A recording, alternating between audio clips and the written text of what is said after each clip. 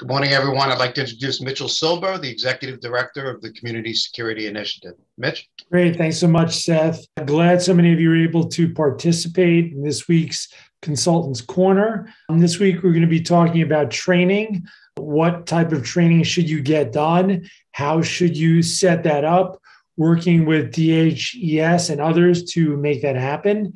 And Dov and Ilya will be leading us through that process. I also want to note that after this week, we're going to take a pause in our consultants' corners for the time being. Our team's very busy with getting assessments done and trainings. And we want to give you all some time to absorb everything that we've been able to put out in the last few weeks. But obviously, if you have questions, please feel free to reach out to your regional security manager. We're still glad and want to be able to help you as you go through the process, grant-wise or procurement-wise, and are here to help. So with that, let me turn things over to Dov and Ilya. Gotcha. Good morning, everybody. Thank you, Mitch. Thank you for the update. Everybody, the whole team will still be available. Obviously, continue reaching out with your questions. Real quick, before we jump into today's session on developing a training program, just a quick checklist and refresher, right? We always got to make sure that everyone involved, everyone participating recognizes when you have that official question. First of all, always make sure you contact your DHSCS rep and you get official answers from them. Obviously, us and the whole team will always be there to help guide you and navigate some of the gray areas. But when it's time, when you need that direct answer, make sure you talk to your rep. Feel free to take a picture of this page. Obviously, it's the end of March, so your first quarterly reports will be due by the end of April. Just say the activity you've done. Maybe you've placed ads. Maybe you've started moving the process even further. Maybe worked with your RSM, been on these webinars. So any activity, the reps want to see that you have moved forward and you have taken that activity, showing that you're making this effort with the grant. The number one thing they don't want to see is waiting till the last minute. It's 2-3 years into your grant period and nothing's been happening. So definitely, your quarterly reports will be done soon. You should have that binder also that has all your materials. The reps will tell you they like the binders themselves. It's not a requirement, but it will definitely help you both from a project management piece and with your requirements here. All right, so the other pieces we've talked about each week, I'm not going to go through each, but just importantly, as you move forward and get to the advertisement stage, being that our team, CSI, cannot refer vendors, what we can do is help. Once you're at the advertisement stage, the actual posted in the newspaper, share that with your RSM, share it with us, and we'll help distribute it a little further. Today's topic is developing a training program. Obviously, everyone has been very mindful of training and the importance and that piece of the puzzle of your security game. We want to make sure you have all the tools to think about how to develop it right. And we will start today with Bill Hayes, the Westchester and Bronx RSM, to talk about some of the CSI trainings and lessons learned. And with that, I will turn to Bill. Good morning, everybody. Thanks for coming, and thank you for your participation and all the feedback, because your feedback helps us get better at what we do. And that includes when we're developing training programs. It's really a good thing to see that most of the community recognizes that training is part of the bigger security package, right? From hardware to policy to training. There is recognition in the community that training is important, and we get a lot of inquiries as to, can we deliver training? Or, I know a lot of organizations are looking at vendors and they have grant funding that they put in for training. So that's a good thing.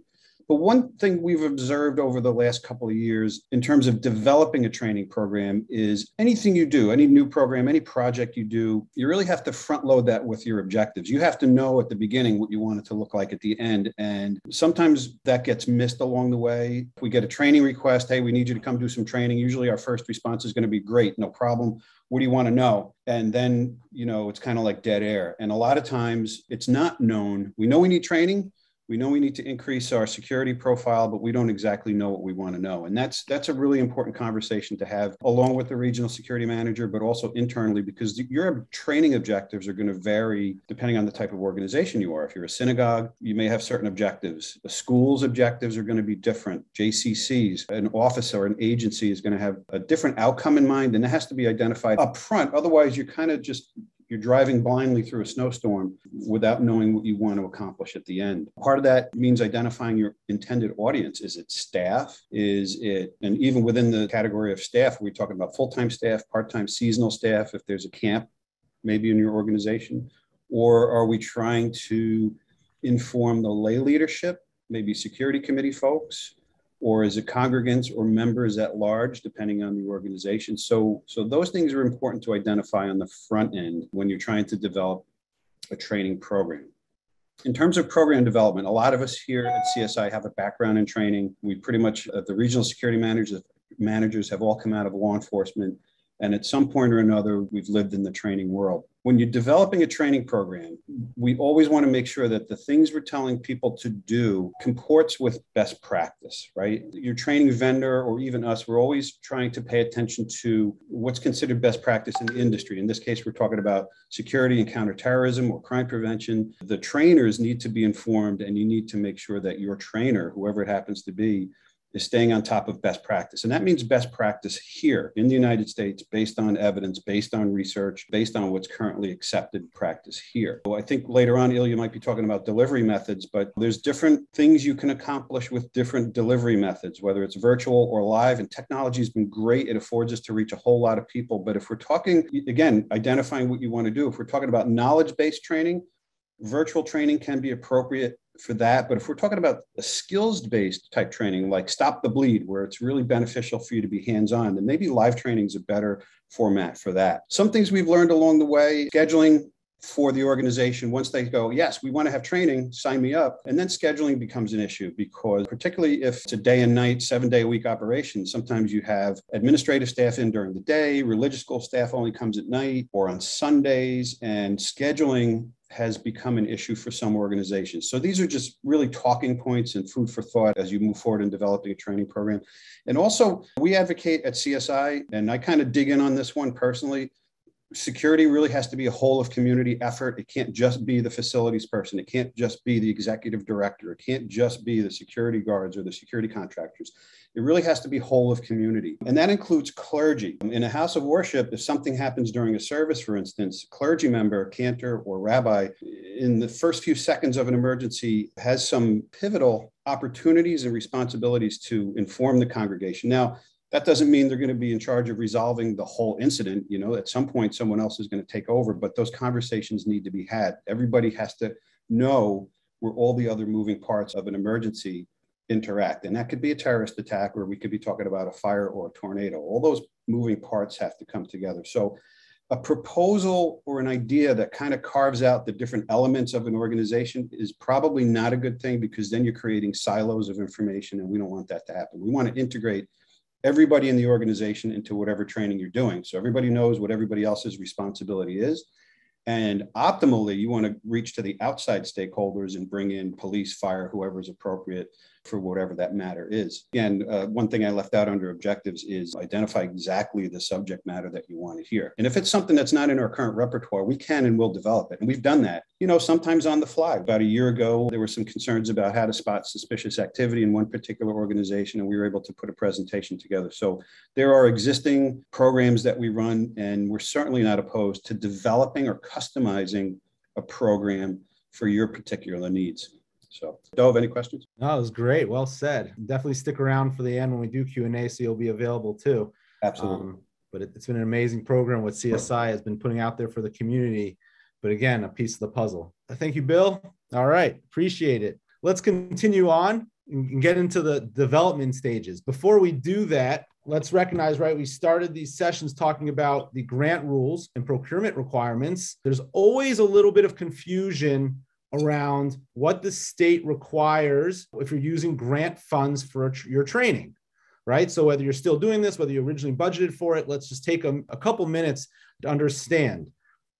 This is one of the forms that we're seeing on the side of your screen is one of the forms from DHSES, from the state. This one is an example from their hate crimes grant, but the same thing similar type of form will apply to your federal grant that you need to submit before you can sign off on who your training vendor, your training consultant will be. Just like when you install cameras or hardened doors, DHSES is not approving the vendor. They're not even approving the exact, the specs and installation. They're making sure, obviously, complies with the HP, but they're making sure, more importantly, it does what you were awarded for, what you requested in your application.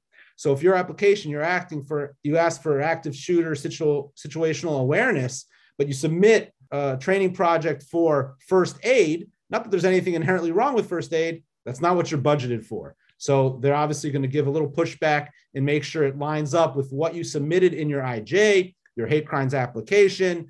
Obviously not, it's going to match up with your assessment, with your application, with what you put together. So make sure when you do find your vendor and you select what you want to go forward with, it is in line with what you were awarded. All right. So when you're at that stage, what you need to do is ask your rep for the training form. This is an example of the hate crimes form, maybe a little bit old as well, but get the latest form. Obviously, they'll advise you and coach you along so we can ensure that you're following the process, most importantly, to get reimbursed and ensure a good program. But let's cover a few important pieces. Just like everything else in your projects, the procurement rules require you to have 3 bids, right? You still need to find 3 training companies that, can comply with the rules, can do a good training, the projects you want. You need to get those 3 bids and evaluate them in the scoring matrix, just like everything else. Like we just mentioned, DHS must approve the training prior. Again, they have no idea who the vendors are. They have no idea who the companies are. That's not what they're getting into. They're making sure it aligns with what you were awarded, what you were budgeted for. And again, that'll be a limited category of items, but they want to make sure it matches up. Obtain that latest form. And what a lot of people struggle with, the state also wants a curriculum. The curriculum is basically the agenda of the day that your trainer will do for you. They want to make sure it is in line. It can't just be Dove Security Company providing this situational awareness. Well, what does that include? What does it talk about? What's the day going by? So they want to see that when you go to 3 bids, you select, hey, this company, we want to go forward with you. We're going to need a more formal curriculum before we can go into contract with you, because we need to get approval from DHS. You should tell this to your vendors, right? We need to get this approval. So don't sign anything yet. Don't move forward yet. Don't commit to anything yet, but you'll need to take their bid, ask for a detailed curriculum that you will present along with this form to your representative, and they'll get back to you. They want you to move forward. A lot of people are concerned. Sometimes they're being held up. They're never being held up. This money is for you. They want you to spend it, but they want to make sure in line with your grant and appropriately. The other thing they always ask for after the sessions is a roster of attendees, right? There's numerous people in your organization, different groups. They want to make sure that there was an effective training. This money that was awarded to you is going to a good representation of your organization, not just 2 people who sat in a room and got the training. They want to see that the money was spent efficiently and effectively. All right. So again, reach out to your RSMs for more guidance, reach out to your reps, of course, the goal being an effective program and that you get reimbursed appropriately. So just make sure you take the steps before signing any contracts. So you guys are used to me already by this point. The puzzle, right? Security in itself is a piece of your security puzzle, right? Bill mentioned how it fits together, right? With your policies, with your hardware. And that's the reality. It is a piece, and we're all seeing based on recent events how important it is. But we need to think about a lot of things, and some that Bill had mentioned already, right? So you need to get together before you get to that stage and just ask vendors to tell you what you want. You need to think about what you want. Who is getting this training, right? Is it all membership, ushers, security volunteers, right? Depending on who's getting it, will kind of change the delivery style, maybe some of the material, maybe some of the content. Maybe if you have different buckets within your organization, it can be tailored a little bit to each, but you need to think who is getting it. All staff, volunteers, it makes a difference. Think about this on the front end, so you can then make a better request of your trainer. The topic, right? Bill was talking about a couple examples. Obviously, for the grant purposes, it has to be in line with your budgeted project, but more broadly, there's a lot of security and emergency related topics out there. What does your organization need? Think about how it can be best applied. Where are you lacking? Or at least a starting point. You can always develop and continue. Training is not a one and done process. On that note, how often? How often should this training happen? It is definitely not sufficient to have one training. We're trained. Things change. New employees, the environment, culture, your security procedures. So many things can change that you need to ensure you continue this on a regular process, quarterly, for example, right? You have to decide what's right for your organization. New developments in the environment, you might need to do it more often. Definitely at onboarding, right? When new employees come, are they trained in your security policies and practices at a minimum, let alone some of the bigger topics we're talking about, active threat, situational awareness, those are things everyone in your organization should have. But there's obviously some topics just that onboarding you want to make sure people have, and you have a good approach to share that information and distribute it. Speaking of approach, everyone has different learning styles, but we have to think what will reach the most people in our organization effectively, deliver the message, and ensure it resonates. So you have to think about this group of people sitting around the table, designing and thinking about what you want. How are we going to have it delivered? Is it classroom? Is it a training? Is it a drill? Right? There's different styles in that way alone. So again, another piece of the puzzle to think about as you develop your training. And updates and refreshers, similar to thinking about how often you want to do it. That should be part of your plan. Are you bringing in the same security trainer to do it? Will you be able to do it in-house? Maybe, not always a piece of the training, but sometimes you want to give an update in other ways internally to ensure that everyone's on the same page and everyone has the information they need. So ensuring that, you can share this information and everyone is up to date, knows the policies, knows the plans, knows what they're expected to do. That's kind of the most important. So we can have confidence to do everything else the organization is obligated to, is what our focus of operations are. Because ideally, we can keep on working smoothly on everything else we have to do, but we know we're confident that if something were to happen, we, our staff, our constituents know what to do. And finally, vendor expectations. I think Bill was touching on this a little bit as well. Now we've designed it, we went through a couple of the considerations, and Ilya will go further and deeper, but as you go through these things about what you're thinking about, now what do we expect from the vendor? How long should the session be? Where? What time? These things sound nuanced, but it's important. How many sessions? If you have budget category in your grants for a certain amount of money, how many sessions will that realistically deliver for you? And you should be able to decide that with your vendor or with your team, how many are really expected. This should be set up on the front end. So you want to make sure that everyone's on the same page as you go into it. And it's not just the vendor dictating, maybe taking advantage, maybe trying to figure out the best way they can do it on their terms. Especially when you have budget for this, make sure you're getting all the groups that you have identified that need training, ensuring that they're all getting a session, multiple sessions perhaps. Some people might not be able to go during the day, but can come after work. So that means you at least need 2 right there, right? That's something we have to think about. Some people, you can't take everyone on break at the same time, right? If you're a smooth running operation, everyone's always doing something. So you have to think about how many sessions will realistically be able to distribute the message to your constituents, to your group. So just remember that puzzle as you move forward with your training development. And with that, I will turn it over to Ilya. Thank you. Thanks, Dov. I appreciate it. And also, Bill, thank you so much for starting us up on this. Seth, can you please move on to the next slide? Thanks. I want you all to just take a moment while I collect my thoughts to just read this. This comes up quite often in organizations. And unfortunately, a lot of training, when designed, delivered, unfortunately falls short of not only the expectations in organizations, but also, unfortunately, it doesn't resonate as well as it should. It doesn't maximize the change in behavior or the expected adjustments in the organization. Even though it's fair to say that in the last decade, training has been a focus in organizations. It remains to be so today, regardless of whether those organizations are nonprofit or commercial, private sector, or even government organizations.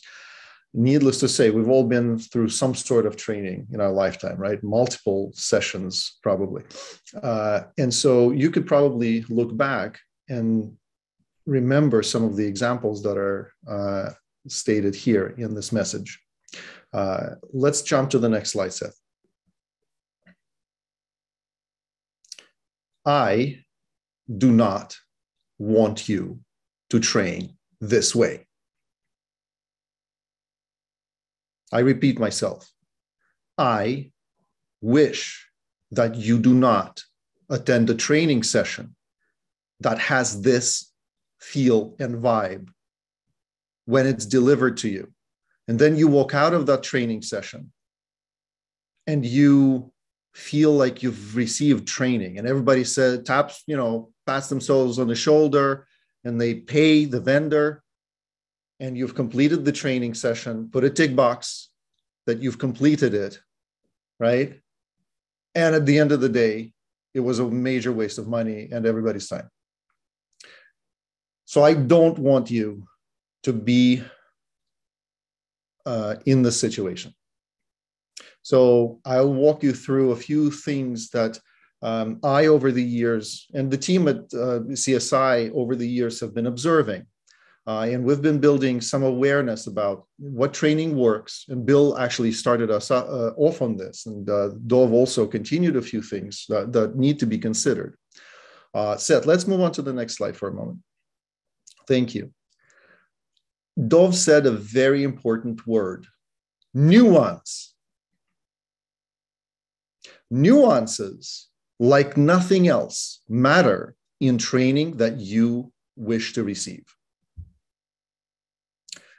Only training that's well designed and well delivered is worth its money or worth your time. If it's training that at the end of the day does not maximize behavior change, does not achieve desired results, okay? Only that, if that training is delivered without those major attributes, unfortunately, for organizations, it's just a waste of money, and most importantly, everybody's time from the vendor that's delivering it, and also time from the community that's receiving it. So let's move on to the next slide, Seth. Bill touched on a very important subject here. Training does have different delivery methods. I've taken the liberty of looking at my past experience and also some of the literature that I've been reading up on effective training methods, because multiple organizations, FEMA, NASA, various agencies in US government put in tremendous amounts of money to apply scientific research on effective training and what means and methods are out there to be able to maximize behavior change and also retention of content. Now, we all are familiar pretty much with everything here. Like, I'm not going to tell you something that's very new, right? But you should be aware, like Bill and Dov were saying, that each type of training is fit for purpose in different settings and for different communities and for different reasons, okay? So where you need hands-on training, you don't need to think about web-based training, right? And vice versa. In some cases, if you want to train at scale, and let's say it's just, sharing information, just doing general awareness stuff, maybe web-based training is one of the ways to go if you have a large community, right? And you want to be mindful of everybody's time, right? And you maybe want to offer people some ways of doing this training on their own time, at their own pace, right? I have found that probably the two most useful training methods are interactive, where at the very minimum, you're able to ask questions. Why do you think the way we've designed even these sessions, it has polls, and also it has a Q&A, and we deliberately take extra time out of our webinars to actually have this back and forth with you, because the next person who asks the question, and thank you to everyone who's been asking them, right? The next person, that's a learning experience for everybody, because that opens up the opportunity on the platform for different perspectives, right? And at the end of the day, that also makes the training feel a little bit more community oriented, rather than it's the authority, like in the lecture style training, that is telling you, the recipient of content, what to do. Okay, so the interaction builds awareness and builds retention of content. Okay, so it's more useful than just a lecture style training. Experiential training is so again something to what Bill alluded to. It's the training where you're actually doing things hands-on. Where someone is coaching you almost like a group of people on how to do different things, and you are the participant, not just raising your hand, but also doing things. Even if it's just standing up and moving around in groups and accomplishing certain tasks during the training, that experience, if well designed, again, builds someone's awareness, content retention, and ability to change their behavior after this training, even if it's delivered one time. Seth, let's jump to the next slide, please. Okay, and again, training can have different designs. Okay, the most simple one is what I'm doing right now. I'm using words. Okay, and I'm speaking to you, and hopefully I'm speaking clearly at the right pace, and I'm trying to share with you some information that I've come across both in my experience and also through research. But also, as you will see, we're using PowerPoint and slides as tools to be able to maximize and give you some visuals so that your ability to process information, and we are processing information very well when it's delivered to us visually, when it's simplified and visual, right? So it's easier to combine words and tools. We also can design training that makes use of space. Okay, some groups of people, for example, deliberately clear out large areas in spaces in different places, right, where they can do some experiential training, right? And obviously, last but not least, is the type of experience that you as recipients of training should receive. And so I was doing a presentation at one point, and I needed to stress to folks how thinking under duress is different from your normal thinking when you're just going grocery shopping, okay? And I think I mentioned it some time ago, but it's worth repeating here, where I used the stage that had a very deep void under it because it was a raised stage, and it resonated. I heard how my heels were making very loud noises, even as I was walking on that stage.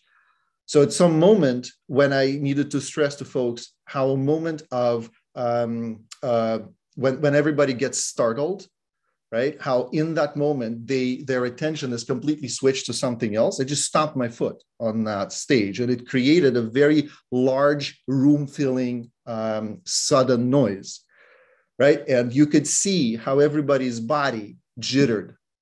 Okay, so in a sense, I tried to create an experience for folks to understand, besides me speaking, besides me showing slides to them, because those are the typical things we turn to.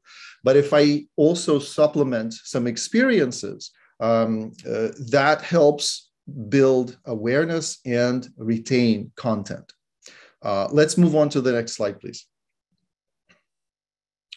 And like I said, two things stand out in this in the way that you want to approach your training programs. One is retention of information and habit building. Okay, what's the use of doing a lecture, let's say, on whatever subject that may be, right? If you walk out, 2 weeks go by, and if you're presented with the same content, you're like, oh, I may have seen something like this, but I don't really remember what was said. What's the use of that, right? The other thing is, if, let's say, an unfortunate incident happens and none of the behaviors that were expected after such training occur, right? Like if you weren't able to execute during an emergency situation what you were trained to do, right? Then you haven't built that muscle memory, if you will, to be able to execute that. I'll give you another example. I was delivering training to high net worth executives on matters of executive protection. Okay, obviously a topic that's not clearly related to what we're discussing. However, there was a gentleman that turned to me and said, well, how do I fight with an attacker? Okay, and I turned to him, I said, sir, what kind of health are you in? And so he paused and was like, what do you mean? I said, well, how healthy are you? Okay, I said, my mom has diabetes, for example, or like somebody is short of breath, or their mobility is affected, or they have some other way in which they're physically, inferior to someone, to an attacker. Okay, so if all you could think about is fighting someone, right? Maybe that's not the way to approach this. Maybe you should think about how do you avoid such incidents in the first place, right? So there are all sorts of ways in which training can be delivered where both interaction is used, experiences are used, but the ultimate expectation is that people are remembering as much as possible and that they're building habits which they can then use as muscle memory if incidents occur. The other thing about training is that, and again, this is not Ilya Umansky's research. Okay, this is what I pick up from multiple pieces of literature that I read on the subject. Okay, the other thing about training is repetition. If it's not repeated frequently, okay, unfortunately, the retention level is lower, if not very minimal, and habit building is not optimal. Okay, so consider repetition of training, and that's something that Dov mentioned earlier. Do you need refreshers? Are there any key points to just kind of maybe review in-house, or maybe ask the training organization that delivered training to you before, come back, right? And then maybe give you a shortened version of that training, whatever that may be. But I think these two major parts should be part of your evaluation of what are you doing and what kind of training do you ask for and how do you interact with vendors and what do you request them to do. Okay, let's move to the next slide, Seth. To be quick here, because I do want to show you a couple of examples, hopefully they'll work. These are the general rules that we would suggest for you to consider as you develop your expectations for training, work on your teams, and decide what you want to do. As I said, interactive and experiential training, again, hopefully it's a good fit for purpose for what you're trying to accomplish, but those two stand out as being more useful than just a lecture style training. I'll just leave it there. It's always good to have someone inside your organization that's been trained as a trainer. Okay. Now, of course, it really depends on what kind of training you're getting. Maybe that person needs to undergo additional hours of training. Maybe they need to be certified in something. Understandable. Okay. But having a person who can then pick up the torch in certain situations for certain types of training content and then train in-house is a useful thing. One item that stands out in a lot of literature about training is that taking notes is a critical component of someone helping themselves retain as much content as they can. This is why even in college settings and in settings that are more familiar to your facilities, if participants, no matter whether it's an interactive and experiential training, have an ability to take notes, it's more likely that the content that you're being presented with is going to stay with you as you know to a higher degree than if you weren't taking notes. And this is the next point is where organization actually falls short, in my opinion.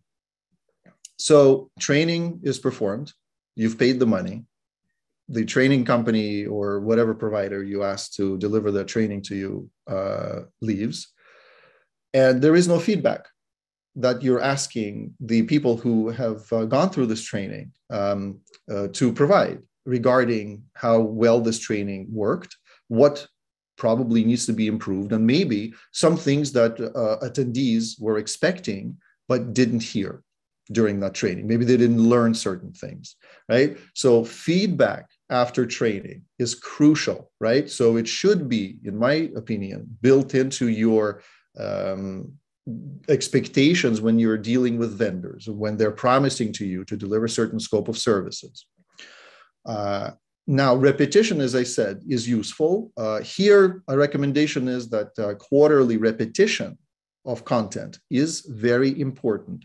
If you could do it more frequently, fine. If you do it less frequently than on a quarterly basis, you run the risk of, unfortunately, losing a lot of awareness and memory of the training content.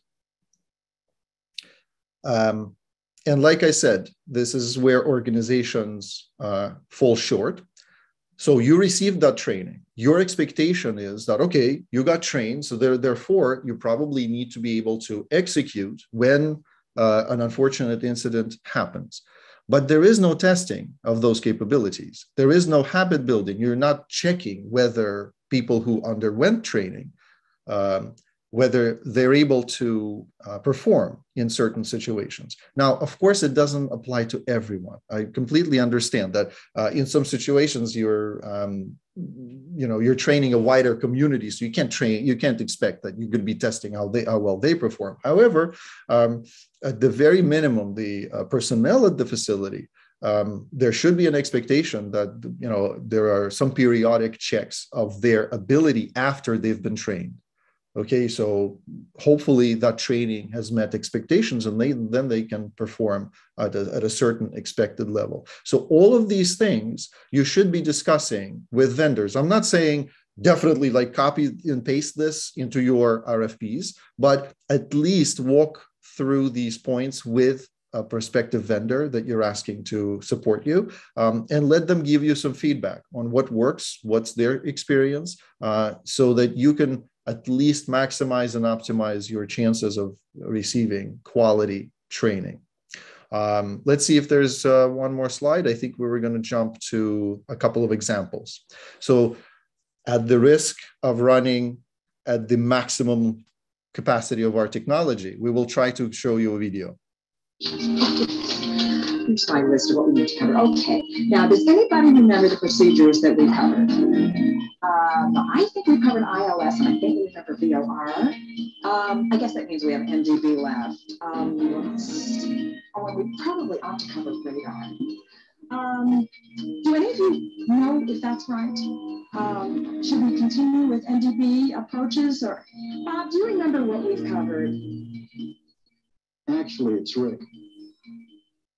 My notes show we've covered ILS, VOR, and NDB. But Professor, you were extremely vague and mentioned that you would come back to each approach and discuss them more thoroughly. Did I say that? I could have sworn we covered that in depth, but well, maybe that was another class. Who knows? So, okay. I guess we will get started on radar transfers. So this is what we don't want you to experience. Okay, this is an example of how training can be very poorly delivered, where a person really does not bring value to the team of people that are expecting to learn something. Here's another example where you'll see immediately what the difference is.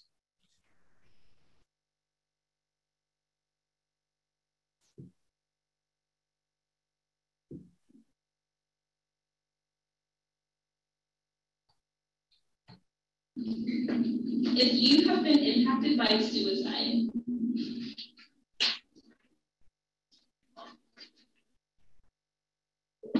if others have misunderstood your sexual orientation or expression,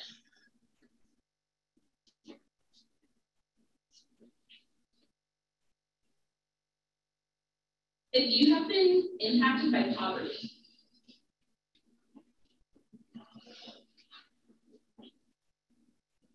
some of these things that were asked are like really intimate and vulnerable parts of us. And so when we start like digging into those things. Okay.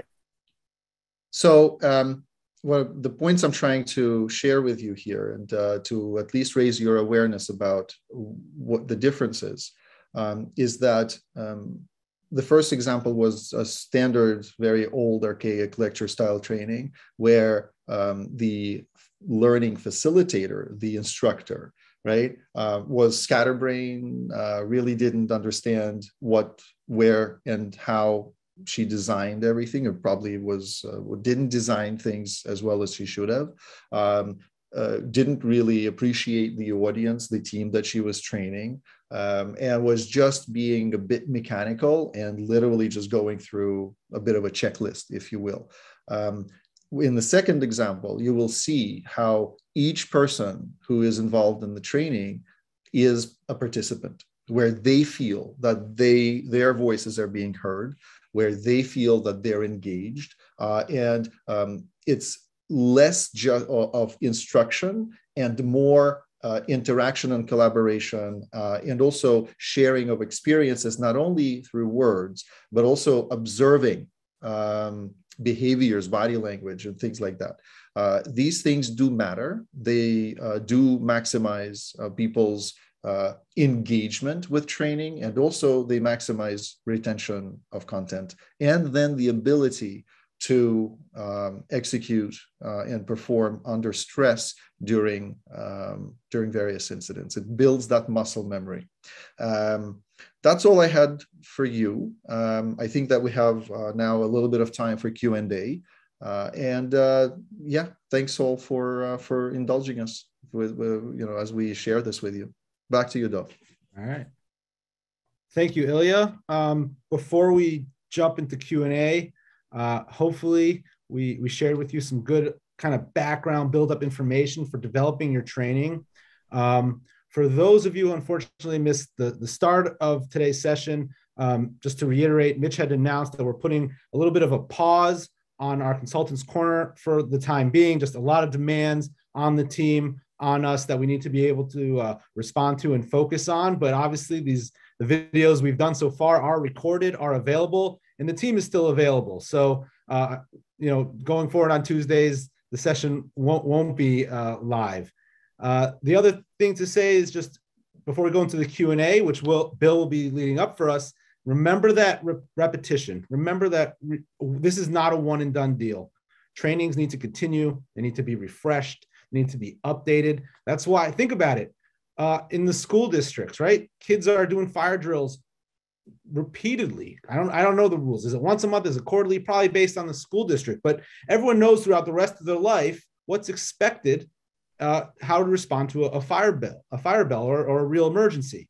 So just think about that kind of roteness, that comfort, that understanding of what exactly is supposed to be done, because it's just been worked into them and drilled into you so much.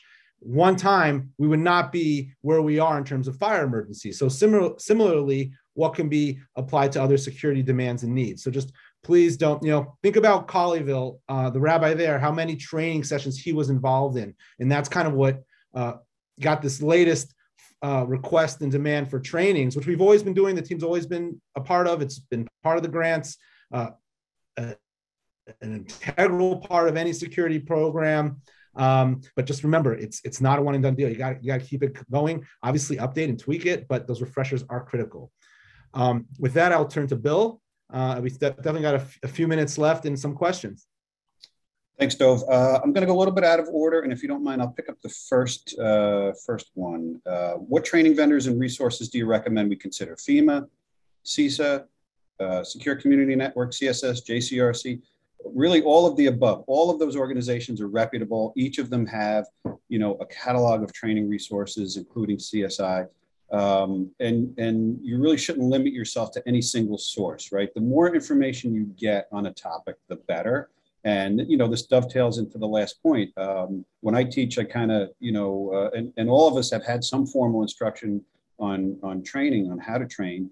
The 4 R's: repetition reinforces retention and recall, right? We want to make sure that we habituate the behaviors, right? We remember something instinctively after enough exposure, and then it's not a burden anymore. It becomes habit. So the more sources for information that you get, the better. So, and with the caveat that it should be reputable. If you're going out to the private sector, make sure that you vet your vendor, either through references or see, what their certifications are.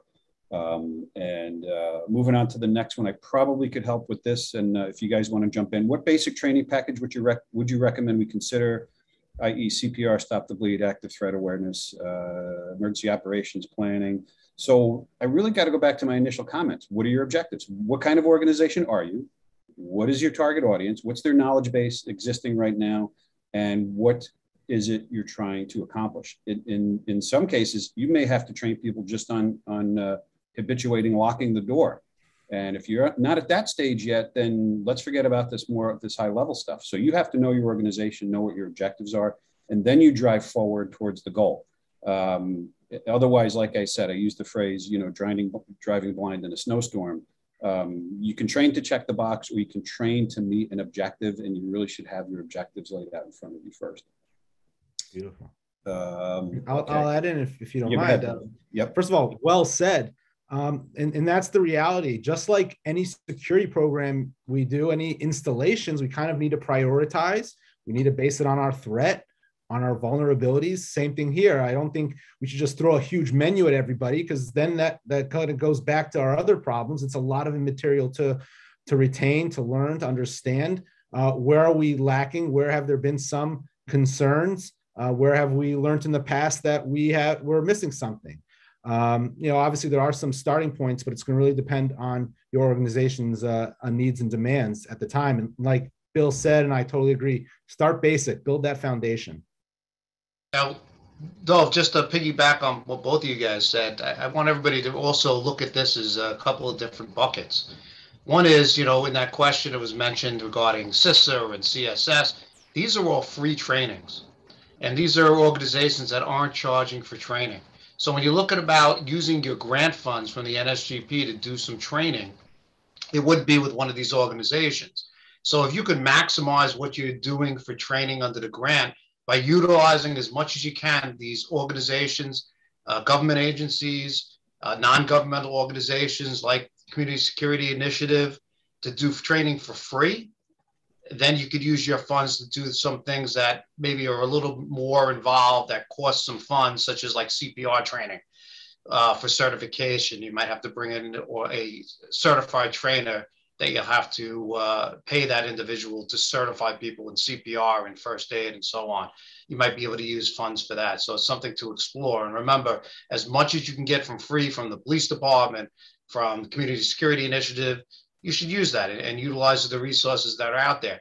And we're talking about training, but even if it means, okay, we're all able to get active assailant training from CSI, let's move that funds we're going to use from that and ask for an IJ modification and move it into some infrastructure, security enhancements, and utilize the funds that way, because you're getting training covered for free. I'll add one cat. I'm sorry, Bill. I was going to say, really, really good point there. I always tell organization leadership to try to use the grant funds for things you could not normally afford, so you can maximize those grant opportunities, and then seek out free and or affordable things on the outside of the grant. I'll add one caveat. And obviously, I'm a huge fan of the whole CSI team. You have some of the best trainers in the biz. The flip side of using funds to do trainings is you can definitely demand your vendors how you kind of to work within your schedule, to provide the certain amount, how many sessions you want, right? When obviously maximize the organizations that are out there. That's why they're there. I personally was, part of a government organization before coming back to work with CSI. There's sometimes they're a little bit more handheld, handcuffed on what they can say and deliver and their style. So just recognize everything's got its pros and cons, strengths and weaknesses, and there's still an advantage if you can afford a vendor to supplement the trainings that these organizations can provide you. Very good.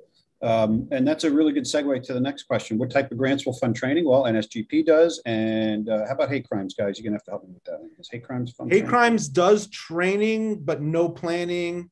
Obviously, your training should match with your plans and policies, but I think that question's from out of state anyways. But NSGP does provide provide money for training if you requested it beforehand. Yep. Or an IJ mod. Thank you. And Dov, this one's for you. I know the answer already. Do you need bids? And this refers to your illustration with lower cost stuff. Do you need bids for this, meaning training, if it's only a few $100s cost?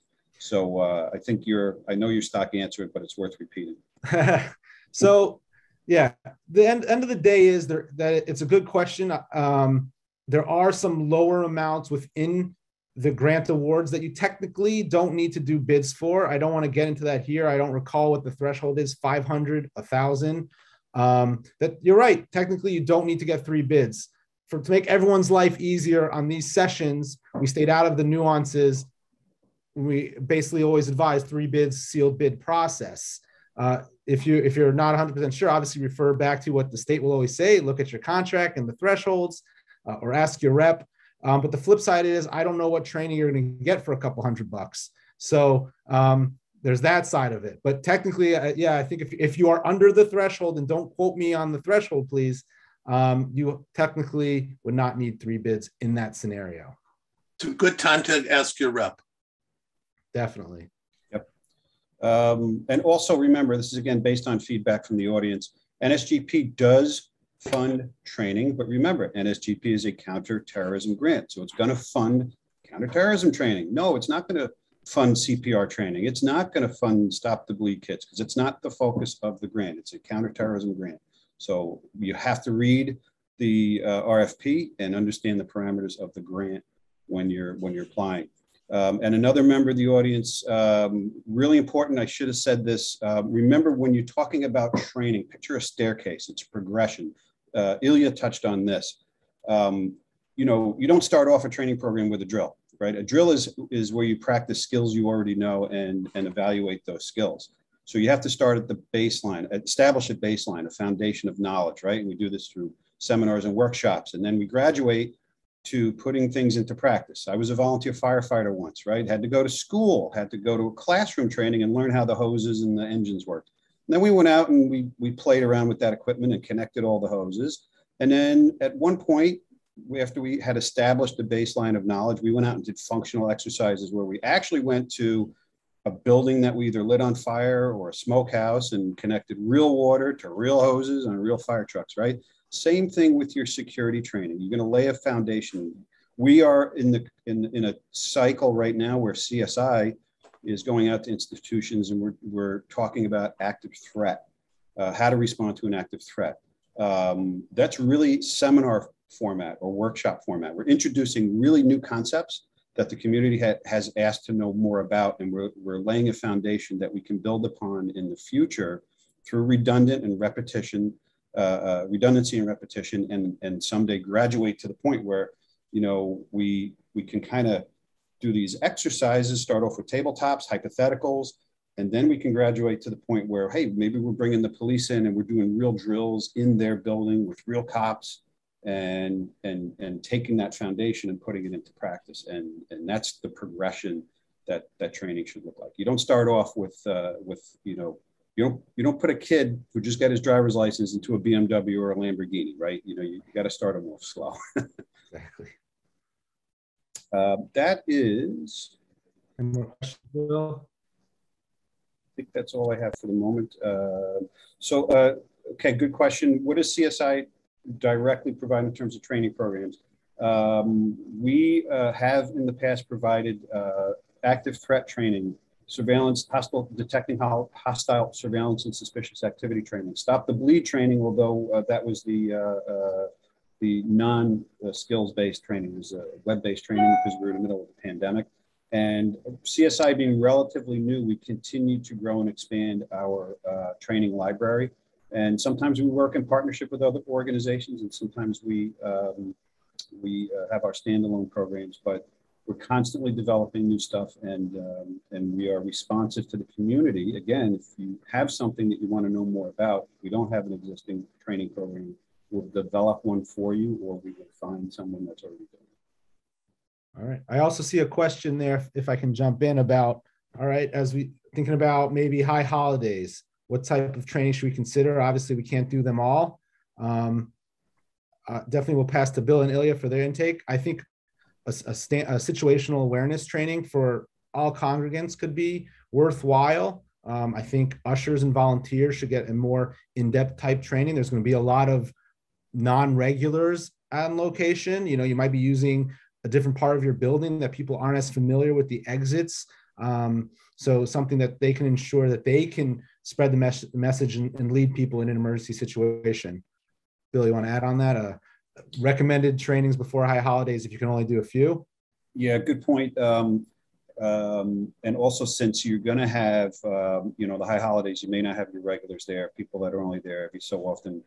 Make sure that you're reinforcing, again, the fundamentals. Where are the emergency exits? What are our, evacuation routes out of the building? How will we respond if a fire alarm rings, if there's an attack, and those sorts of things? And that's going to be driven on local procedures, or driven by local procedures. So, I've seen congregations doing that in different ways. The seat back card, like we've shown in other seminars, or announcements before services begin, before we start. Remember, I use the aviation industry a lot. Remember, before we take off, we're going to find our exits. Remember, your nearest exit may be behind you.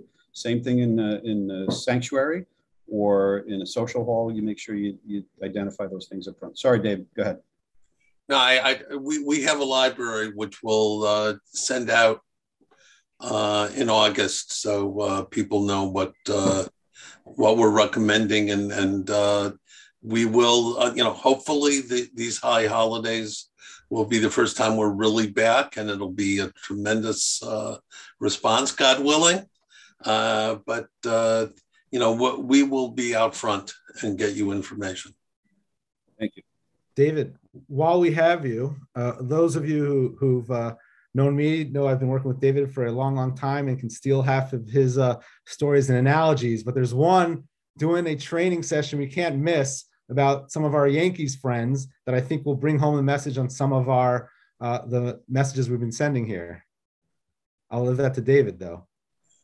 Well, it's the one I used to use Derek Jeter. But I don't, people don't necessarily know who Derek Jeter is anymore. They're, we're getting old. But let's say Aaron Judge, since he's in the news every day this week. Aaron Judge goes out every day and shags fly balls. It's not as if he hasn't been doing that since he was in Little League, junior Little League at 5 years old.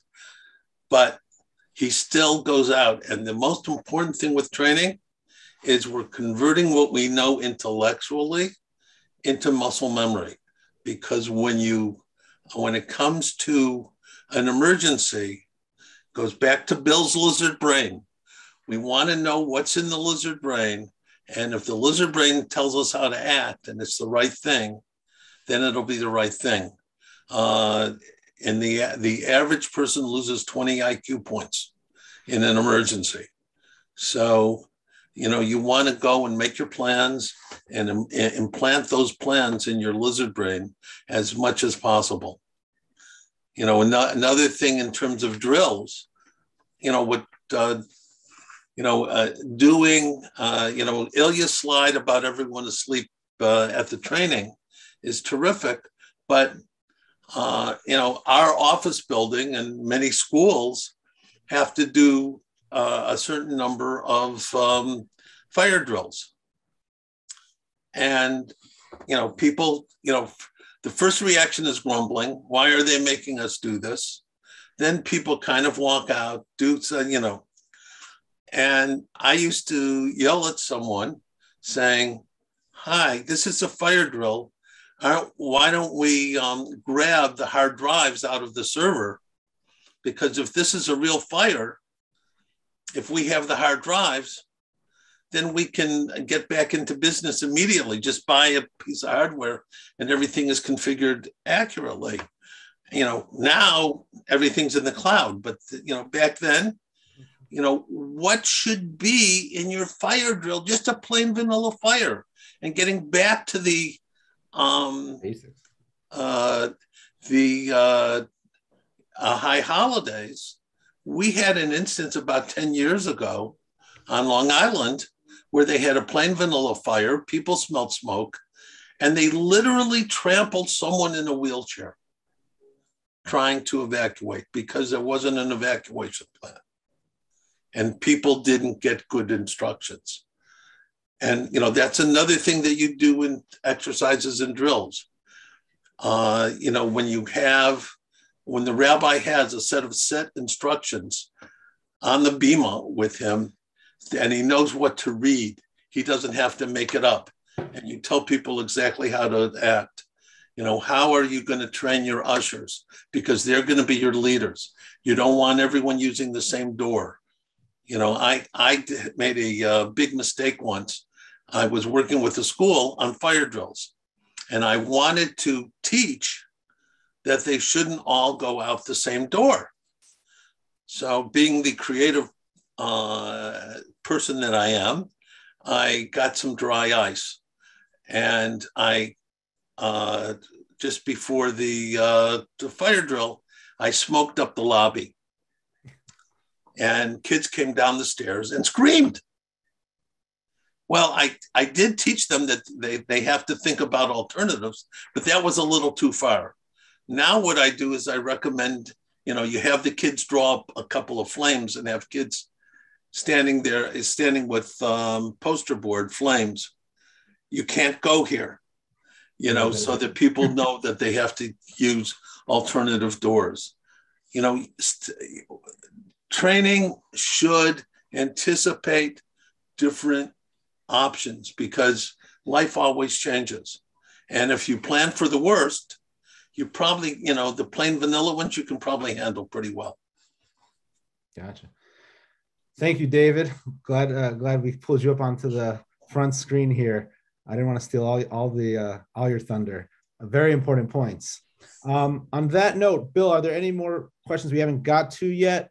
I see some points people are adding to the chat, so thank you, everybody. Some good information. If not,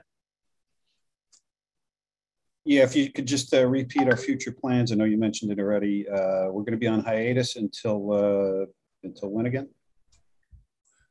I don't know if there's a firm answer yet. We definitely need to get through the NSGP period, upcoming holidays, but definitely stay signed up to get the emails from this. Stay in touch with your RSM. No hard date yet, as far as I know. And we're going to be giving transitioning into grant mode. Our current guess is that the applications will be out May 1st, plus or minus a week. And I think that's going to, the maximum will likely be, everything is still up in the air until we see it in writing, likely to be $200,000 up from 150. So we can really take care of those doors that we've been worried about, and things like that. The grant will be simplified. There's maybe a glitch on the DUNS number. Stay tuned. We're going to probably send something out like that. Because you might have to get a new number, but we're trying to figure everything out, and as soon as we get information, we get it out to the field. Thank you, David.